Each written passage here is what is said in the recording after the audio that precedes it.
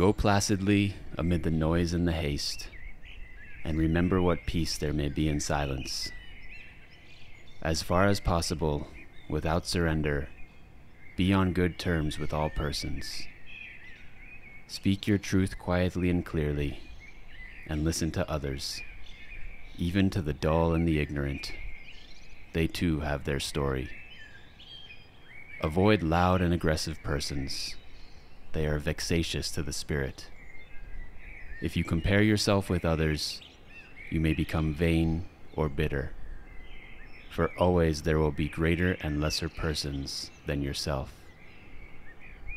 Enjoy your achievements as well as your plans.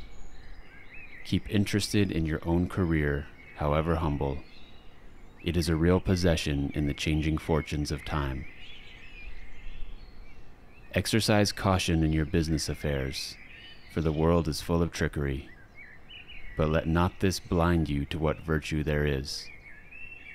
Many persons strive for high ideals, and everywhere life is full of heroism. Be yourself, especially do not feign affection.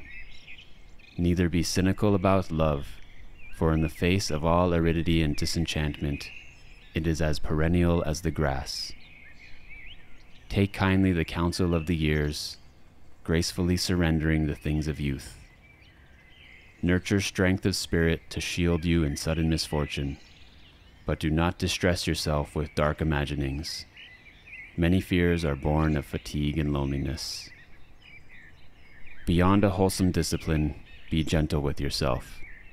You are a child of the universe no less than the trees and the stars. You have a right to be here.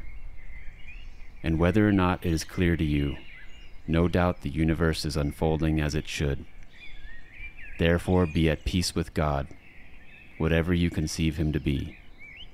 And whatever your labors and aspirations, in the noisy confusion of life, keep peace in your soul. With all its sham, drudgery, and broken dreams, it is still a beautiful world. Be cheerful. Strive to be happy.